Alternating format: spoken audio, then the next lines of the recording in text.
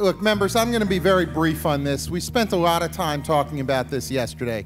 The bottom line on this is there may be something that is worthwhile here, but there are just too many unanswered questions. You have a list of some of the things right in front of you that we discussed yesterday that we need to take a look at.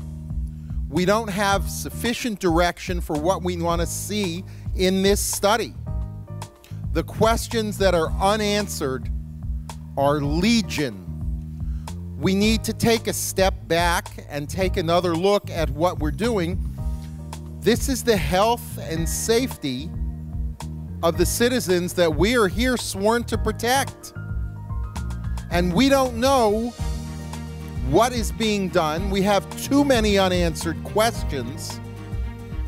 We don't know whether some of these chemicals that are being used are cancer-causing. We don't know the effect that they're going to have on people's health, including the health of our children.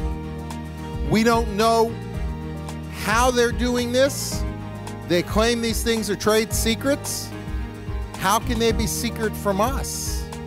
I appeal to you, members, for the benefit of all the citizens of our state, of the people who sent us here and trust us to protect them, make sure that we have answers. And since we don't, I have to urge you to be down on this bill and hope that you'll join me in voting against it.